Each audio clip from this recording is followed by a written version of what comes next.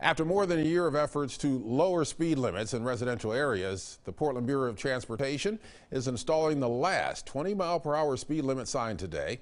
Elise Haas found out how the reduction in speed has already been making an impact.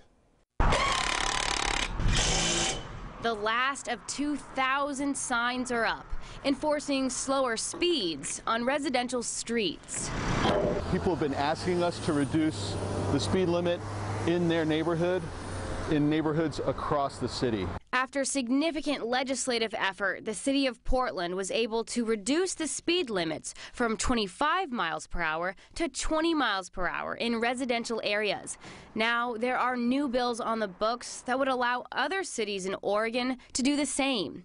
The 20 is Plenty speed limit campaign is part of Portland's effort to achieve Vision Zero, the goal of eliminating traffic deaths and serious injuries. We hear some folks grumbling that maybe they feel like they're losing some time.